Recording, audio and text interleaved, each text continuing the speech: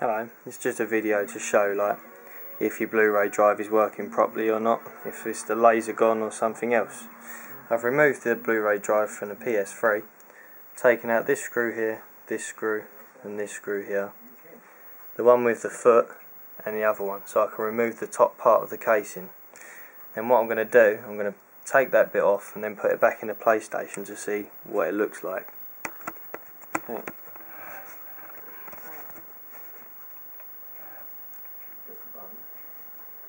So you remove the top part, the cover,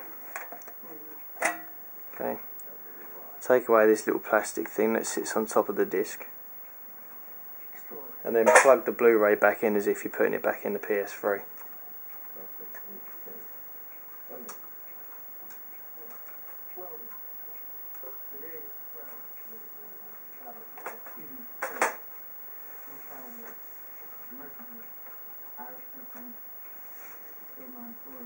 Back in a second.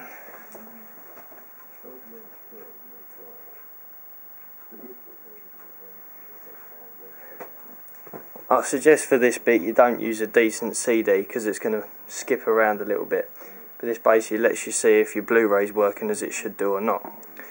So you plug it all in, okay, turn it on, right, and now if you watch when you put the disc in, you'll see the process is there'll be the Blu-ray comes up and reads as a disc, and then after that the motor will spin. So if you've got a faulty laser, you'll see the lens bobbing up and down trying to read the CD, but there's no laser. But if the laser's alright like this one, you should see, you'll see a little blue, see the blue light. That was it realising that there's a disc there and the Blu-ray was all working as it should do. And now because this isn't a Blu-ray disc, it's using a red laser to read it as opposed to a Blu-ray one. So yeah.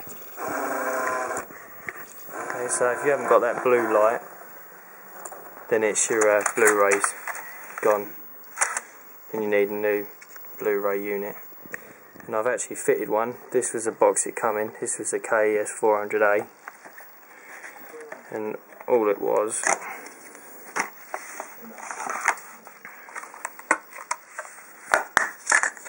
bit hard trying to hold the camera and do this at the same time. There's a unit there. This was a knackered one that was on it. It was literally the Blu-ray laser went, and there's a bit of plastic you change on here that it uses to slide up and down on a worm drive, and then one rod threads through there, the other rod threads through this side, and then you plug a ribbon cable in. And to get to that you have to undo the 5 screws on here to take the top off, and then take the rest off the bottom. It's fairly simple to do, but just always make sure you've got the disc ejected before you try and take it apart, because otherwise it just becomes a nightmare. Okay, but another thing, always touch just this connector here and that one there, none of the other metal parts when it's on, in case you get an electric shock. Hope you find this useful.